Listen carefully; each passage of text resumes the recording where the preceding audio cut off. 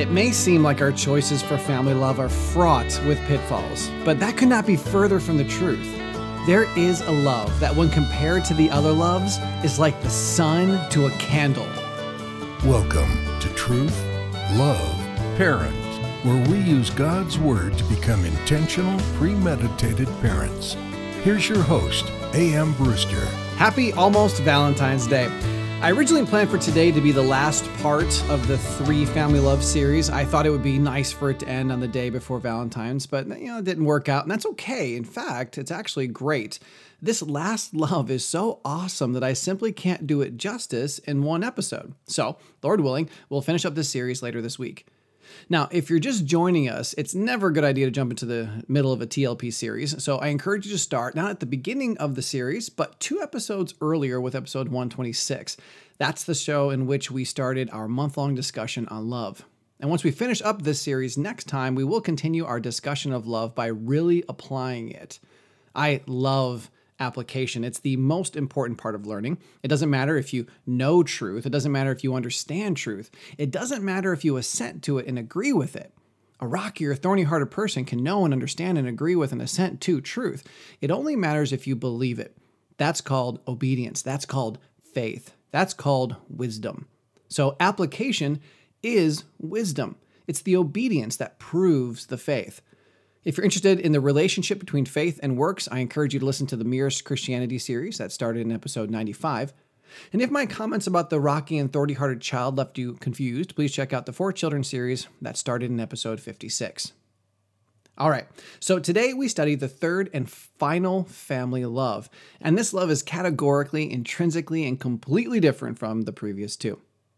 Eros may look like love, but it only does things, nice things that is, to get something out of us. It's lust. It's selfish. Unfortunately, it's often the best the world can do. I've read articles and talked with people who actually argue that is exactly how love should be. Jessie Ware wrote a song called Selfish Love. In it, she proclaims, "Baby, let's be honest about this. There's only room for one in your heart. So tell me, darling, why are we like this? I must admit that I kind of like it. Oh, you're acting sweet. I know what that means. All these games we play always end the same. Selfish love, why do I do these things? I break you down just to get my way. Selfish love, darling, you do it too. You tell me lies and I bend the truth, and I know that I can't get enough selfish love. Baby, now it feels like we're dancing, dodging bullets. Now ain't that romantic? Take what I want, but you want me to take it. I only give love when I want to make it." Paul Hudson wrote an article entitled, "Why Falling in Love Should Be the Most Selfish Act of Your Life." And here are a few extended quotes. Quote, "Here's something that will surely upset some of you. Loving is not a completely selfless act. Romantic love, the way we know it, is an invention. It's an unrealistic creation depicting perfection. The problem is that we aren't perfect, and neither is love. The idea that to love means to be utterly selfless is a joke. Human beings are never completely selfless because it goes against our nature.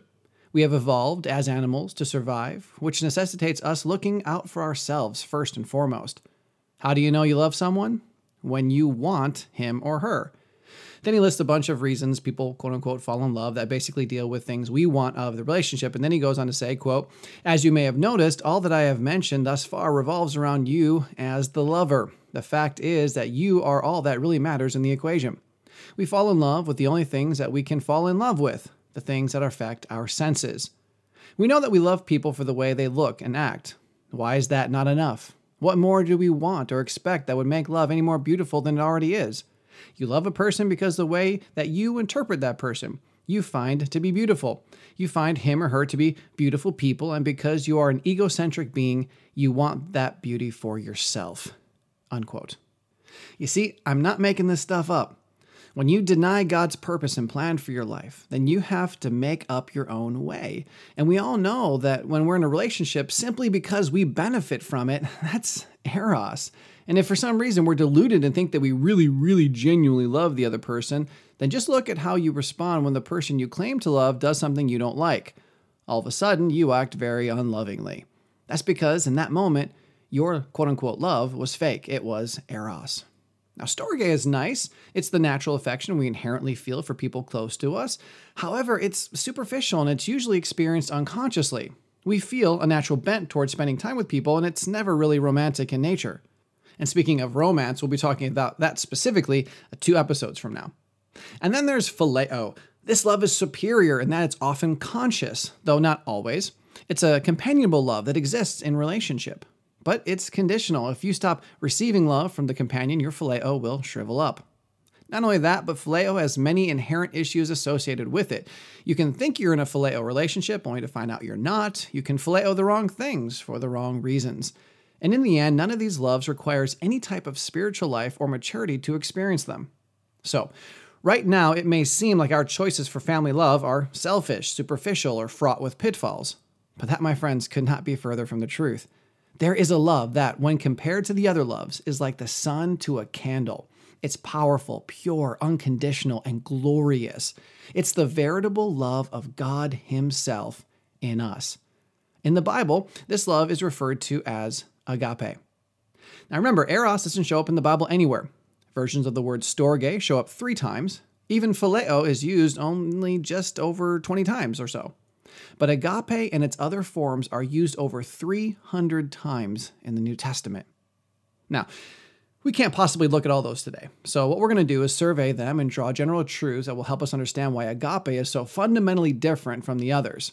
And then next time, we're going to zoom in and look at practical ways that agape works itself out in our family. So today I'm going to go about things a little differently. There are many different ways to define agape. Nearly everyone has their own understanding. Some of these definitions come from the way the Greek word was commonly used, and most of them tie in, obviously, the biblical principles. We're going to look at the basic definition of the Greek word, but we'll see that this love doesn't sound too special in the Greek. Remember, the word was commonly used by the Greek-speaking culture. It wasn't made up to communicate a uniquely spiritual reality. But God chose to use this word, and He chose to explain how He wanted us to understand the word. So we'll look quickly at the basic technical definition, then we'll trace the origin of true love. We'll look at the recipients of true love, and then we'll check out the characteristics of true love so we can discuss a biblical definition of true love. All right, let's start with the technical stuff. Here are 5 unique things about the Greek concept of agape. Number 1, it's the noblest word for love in the Greek language. Number 2, it's not kindled by the merit or worth of its object, which means this is the first love that allows us to love unlovable people. Number 3, it's a choice. It's not a natural instinct. It isn't inadvertently pulled out of us. It's a conscious decision. Number 4, this love keeps on loving even when the loved one is unresponsive, unkind, unlovable, and unworthy. It is truly considered an unconditional love. And number 5, however, it too may be used in a fleshly, selfish way. In John 3:19, Jesus tells us that people loved the darkness rather than the light because their works were evil. The word used here for love is the verb form of agape, agapeo. In 2 Timothy 4:10, we're told that Demas agapeoed, some nice English Greek right there, agapeoed this present world and deserted Paul. 2 Peter 2:15 tells of Balaam who agapeoed gain from wrongdoing. And 1 John 2:15 warns us not to agapeo the world. And then not only can it be used in a selfish way, but even Christ-honoring agape can fade away. In Matthew 24:12, Jesus tells us that agape can grow cold. In Revelation 2:4, we learn that the Ephesians abandoned their first agape. So we see that in the Greek, the basic word love can still be pretty flexible. But these are only a small handful of the many times the word is used, and the picture God paints for us of true love that He wishes us to experience so dwarfs the observations we just made that we just need to move on and revel in what love is supposed to be. So from now on, I'm going to try not to use the words agape or agapeo. I'm going to try to avoid the word love as well. From now on, when referring to this unique love, I'm simply going to call it true love. Now, I know even that phrase has been tainted. When someone says true love, I can't help but picture that scene from The Princess Bride where the priest utters, "Love, true love, will follow you forever." Sorry, but I think it's imperative for our families that we define words the way God does. The world has no cohesive, final, and absolute definition for anything. Nowadays, words mean what people want them to mean, which means they mean nothing. But God's unchanging truth allows us to have a working and decisive definition.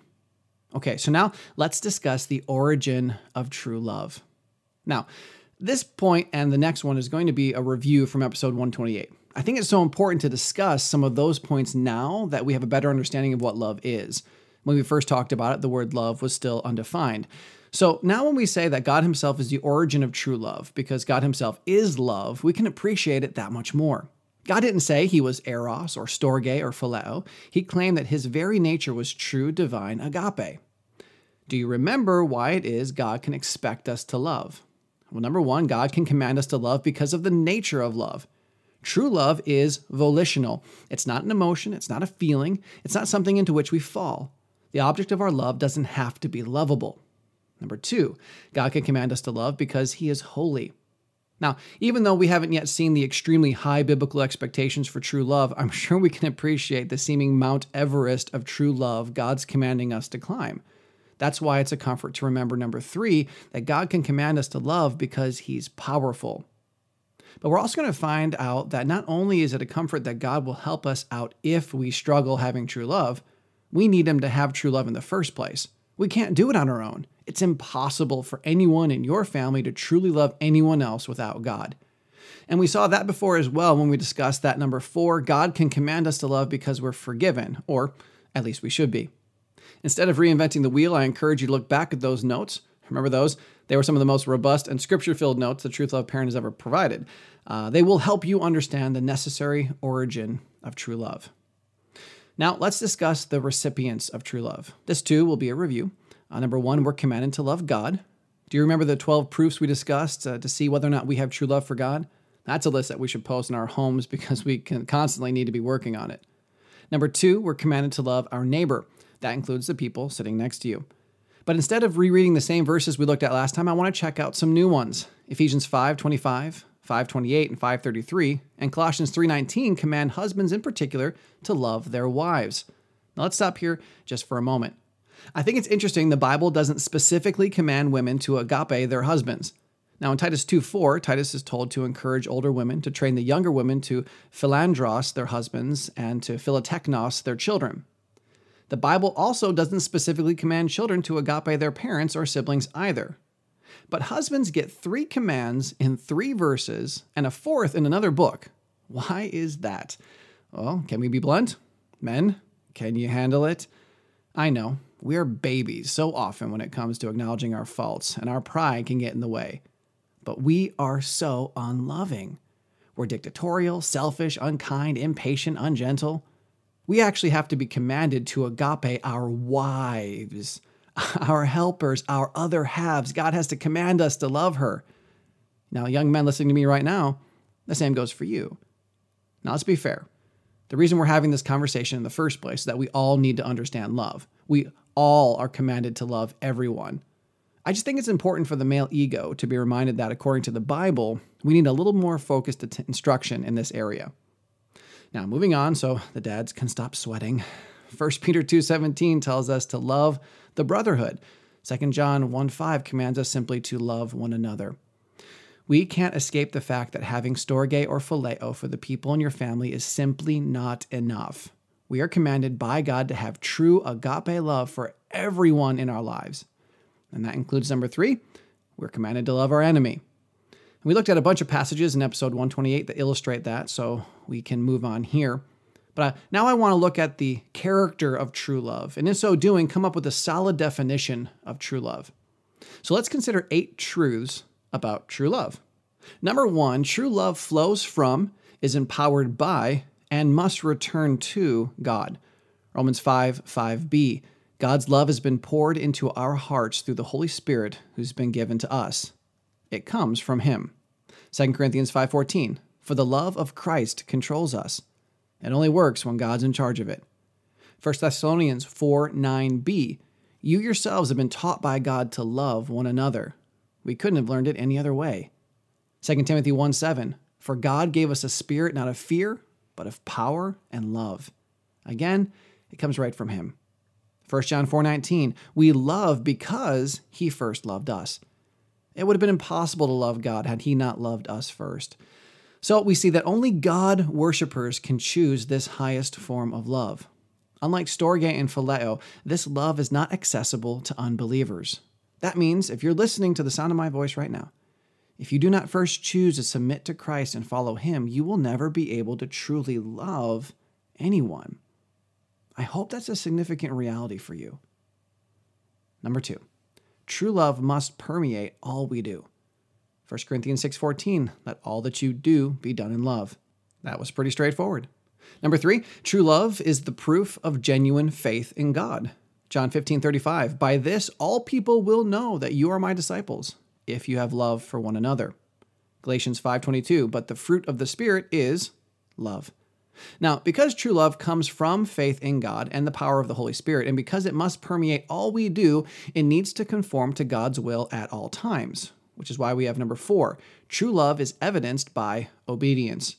In John 14:15, Jesus said, if you love me, you will keep my commandments. John 14:21, the Messiah says, whoever has my commandments and keeps them, he it is who loves me. In John 14:23 and verse 24, the Son of God himself commands, if anyone loves me, he will keep my word. Whoever does not love me does not keep my words. In John 15:10, the incarnate Christ tells us, if you keep my commandments, you will abide in my love, just as I have kept my Father's commandments and abide in his love. And Romans 13:8 says, owe no one anything except to love each other, for the one who loves another has fulfilled the law. Romans 13:10 proclaims, love does no wrong to a neighbor, therefore love is the fulfilling of the law. And in 1 John 2:5, the disciple who Jesus loved tells us, whoever keeps God's word, in him truly the love of God is perfected. Later in 1 John 3:18, we learn, little children, let us not love in word or talk, but in deed and in truth. And in 2 John 1:6, we are told very clearly, and this is love, that we walk according to his commandments. Friends, we can't escape it. If we're sinning, we're not loving. If we're disobeying, it's impossible to love. We do not love when we do not obey. And since the opposite of love is hate, then we must conclude, no matter how uncomfortable it may be, we hate the person we disobey. That means human authorities and God. But true love will strive to obey in all things. And beyond all of that, number 5, true love does the right thing even when it's hard. Hebrews 12:6, for the Lord disciplines the one he loves and chastises every son whom he receives.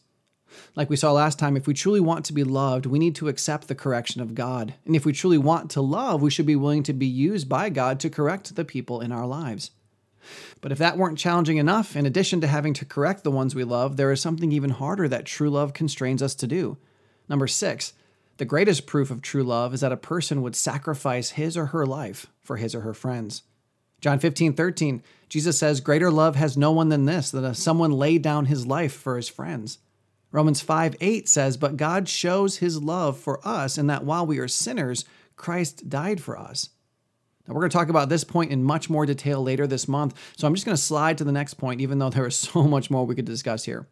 But one observation we can make is this. Number 7, true love has the best interest of others as its highest priority. Romans 12:10 doesn't use the word agape, but the principle is clear in the second part of the verse. Love one another with brotherly affection. Outdo one another in showing honor. Romans 14:15 illustrates this for us more specifically when he says, for if your brother is grieved by what you eat, you are no longer walking in love. This is just one simple example, but it gives a clear illustration of the extremes to which we should be willing to go to prefer others above ourselves and outdo each other in honor, even in what we choose to eat. And because this is the true love of God, and because we're sinners, number 8, true love never stops growing. Philippians 1:9, and it is my prayer that your love may abound more and more with knowledge and all discernment, so that you may approve what is excellent, and so be pure and blameless for the day of Christ. So, with all that said, let's end off with a simple yet solidly biblical definition of true love. True love flows from a relationship with Christ and desires God's greatest good for the one loved and nothing more. True love flows from a relationship with Christ and desires God's greatest good for the one loved and nothing more. I know we're going long, but let's break this down quickly. Number 1, true love is impossible outside of a relationship with God. Number 2, true love wants nothing more than God's best interest to be fulfilled in our love's life. Now, I didn't specifically say that we want their best interest, and the reason I didn't say their best interest is the fact that sometimes we think our best interest is something other than what God's best interest for us is. So it's very important that we keep in mind true love flows from a relationship with Christ and desires God's greatest good for the one loved. Okay, so true love wants nothing more than God's best interest to be fulfilled in our love's life. And 3, I added and nothing more to sum up that there are no ulterior motives. There's no selfish posturing. It's purely and simply motivated by God, through God, and to God. True love flows from a relationship with Christ and desires God's greatest good for the one loved and nothing more. True love is an all-consuming passion for the well-being of others. It seeks nothing else but God's best for the one loved. My friends, this episode is glorious but hard. It's exciting but convicting. It should fill us with hope, but also fill us with a gigantic weight of responsibility. To that end, we have our episode notes and transcript at Truth.Love.Parent.com, and we have a whole other episode next time that will detail the finer points of true love. Now, if true love desires God's greatest good, then we need to understand what God's greatest good is. If we don't know God's plan, then we can't know what's in the best interest of the ones we love. But let me give you one practical way to show your love today. You can share this episode. I'm serious. People need to hear about the amazing, liberating, and dynamically true family love. All it takes is a click to expose your friends and family to these truths. And we encourage you to tell your parent friends about this podcast. No one can parent the way we should if we don't know God's will. And Truth Love Parent strives to take God's word and apply it to our parenting in a clear, practical way. We need God's truth. In fact, based off what we learned today, anyone who parents while ignorant of God's will is being unloving in their parenting. It's in every child's best interest to be brought up in the nurture and admonition of the Lord. That's loving parenting. So please, share this episode with everyone you know. And as I mentioned before, next time we'll look at a number of super practical ways you can put today's truth to work in your family. Don't miss that one. And I really do appreciate your patience. We took a lot of time today, but it was totally worth it. Your family can have the true love of God. And wouldn't that completely revolutionize your home? See you next time. Truth.Love.Parent is part of the Evermind Ministries family and is dedicated to helping you become an intentional, premeditated parent. Join us next time as we search God's Word for the truth your family needs today.